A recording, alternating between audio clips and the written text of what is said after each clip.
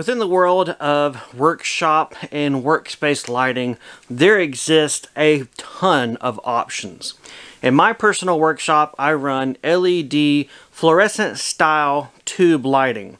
But in today's video, I'm going to show you guys something that is called a high bay LED light and show you an application where you may be able to use a light such as this for some serious output.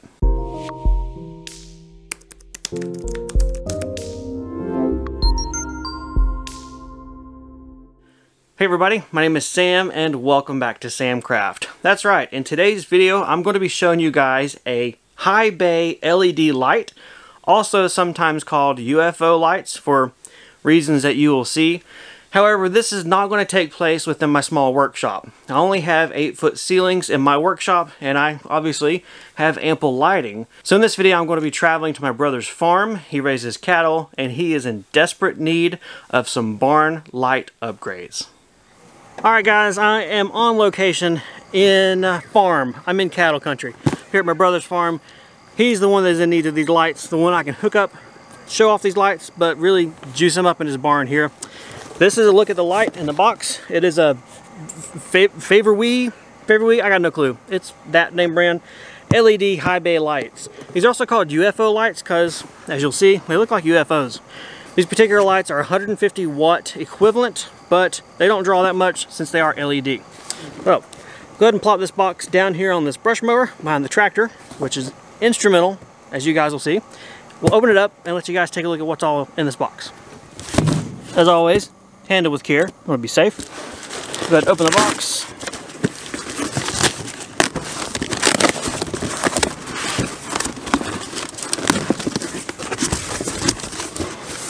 Got some nice foam padding. Little cardboard collar tie.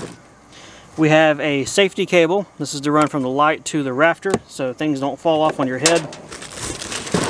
And then we have the light itself. Go ahead and unwrap this. Check that out. Look at all those LEDs. Massive. This is a solid aluminum casing, I guess. It's got heat shrinks all over it. I imagine the thing will get a little bit toasty with all these LEDs, but aluminum and metal housing will do good to dissipate the heat. It comes pre-wired and pre-terminated with a US style plug, 110 volt with ground. We're not going to be using this. I'm going to hardwire these into his junction boxes in the ceiling. But for that, it's as easy as twisting apart this connector. I'm going to be clipping the wires, but this portion of the connector I will reuse because that will act as my pass-through thimble for the electrical box. So that's cool. This other little wire is for dimming. If you want to add the dimming option to these, you can hook them up to a separate switch and everything. We're not going to do that here. So it's just going to get tied up out of place and it'll be fine up there on the ceiling. In addition to the light, you've got a little instruction book here, and then you've got a little, I don't know, promotional thing. There you go. For a little bit of a size comparison, this is bigger than my head, so big light. I guess the total weight for this is probably around, I don't know, maybe 10 pounds. It has got a nice stout hook on the top of that. So that looks really good for installing it to make it nice secure connection. In his barn here, we're going to be putting some eye screws into the top beam and then hooking it on here and then bending that hook over to prevent this from falling over or becoming, a drop hazard, I guess is what you could call it. So there's a look at the light. What we're going to do next is not sketchy because I've already done one to make sure this whole works, you know, proof of concept. But he's going to pick me up in the bucket of his tractor and hold me up about 15 feet in the air so that I can reach and wire these up. Don't worry, if you're squeamish of heights, I'm not going to take you all the way up to the top. It's basic wiring. You want to connect your hot, your neutral, and your ground.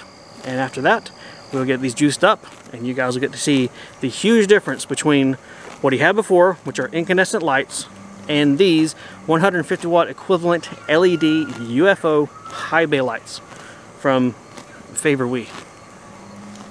Alright, I'm going to take you guys in the barn here. It's pretty dark. Obviously, we're installing lights and the power will be selectively off. But we've got one of the lights plugged up there, pointing up to the ceiling. That is where I'm headed. He's going to lift me up in the bucket of his tractor.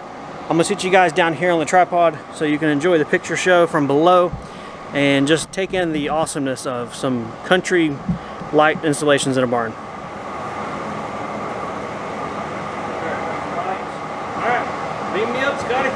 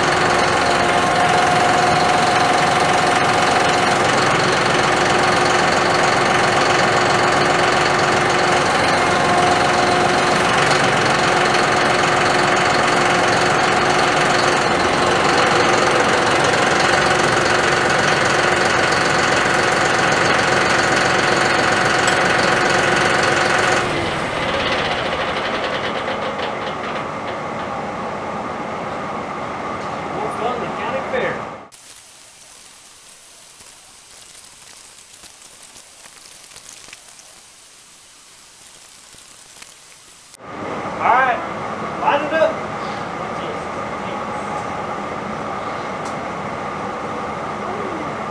Son. So nice now. Woo!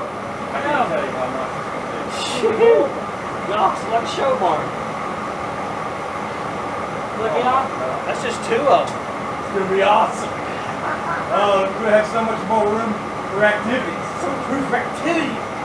Alright. Let me down, Brock. Coming down? Don't drop me. Alright.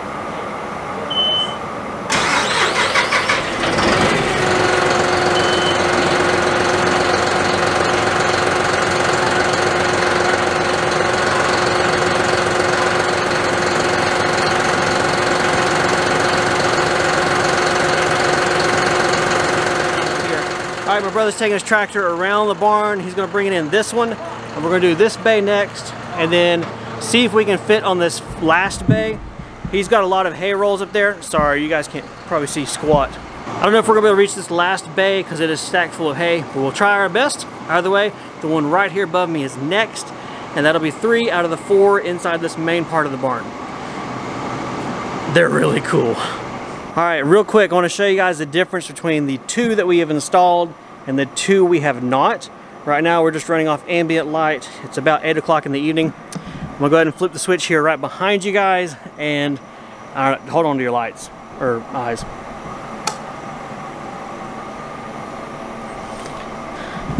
We'll got to get closer over here and let you guys see the originals, because they're definitely being dominated.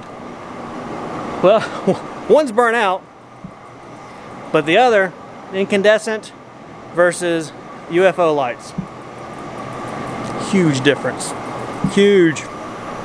So that's with 2 lights. We got 2 more to go. Turn the power off for safety.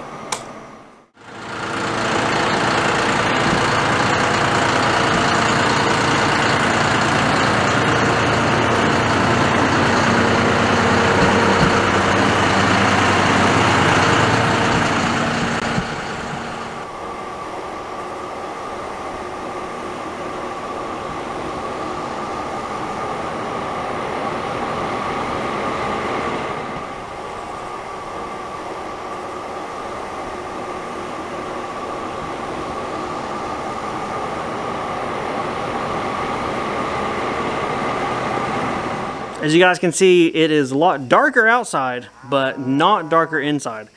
We got the lights put up here in the main barn, and they look awesome. But let me get my brother over here, who actually knows this barn better than me, and let him share the amazingness of light. The amazingness of light? That's a good way to put it, because we have just taken this to the next level. We have got so much more light for so much more activities. And I think me and my brother will probably make some magic happen in this barn. We'll be able to see to work now if we have to work on something. Because if you've got a shop or a barn, you're always having to fix stuff, and sometimes you got to work at night. And this really is pretty amazing. It's nice because you can adjust, if you don't have quite, if you've got a taller ceiling, if you kind of want to more pinpoint that light, I guess you can adjust these down. You can hang chain or something down, so they're very versatile. Yeah. They're pretty lightweight. Yeah, they're not bad. And the cord that comes with them has a plug on the end, so if you want to run it off an outlet, you've got outlet at all these posts, so you could have run it up and hang it over. You can do that with these lights too. Pretty versatile. It's definitely a style light where you need ceiling height. So when the company reached out about these lights to me to check them out and show you guys, I was like, my workshop's small. I don't have much headroom, but your barn came to mind. And I think it's a pretty good application. Great application for this. The lighting we had in here was just incandescent light bulbs. It was very subpar. You would come out to the barn at night and there could be something in here with you. We have critters come through here every now, we're on a farm. But now, the only thing that's coming in here other than us is bugs. Yep. Yeah, they're loving the light. I like it. It's a good bright light. It's not a yellow light. It's a bright, more of a white light, I guess. I don't know the difference in the. Yeah, I think it's probably daylight balance, so maybe around 6500 K. It's not a warm light like you're saying. Yeah. I mean, compared to your other bulbs, I mean that's like a night and day.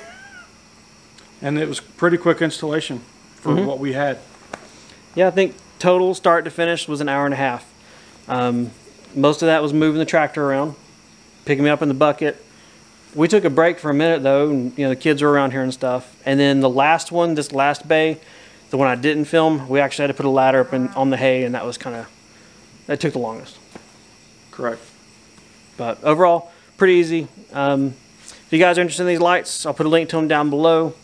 All the details, if you got an application where you think this may work for you, from what our experience is so far, easy to install, really bright, and look good. Alright guys, take care. I'll see you guys next time in the workshop, or I don't know, in this barn.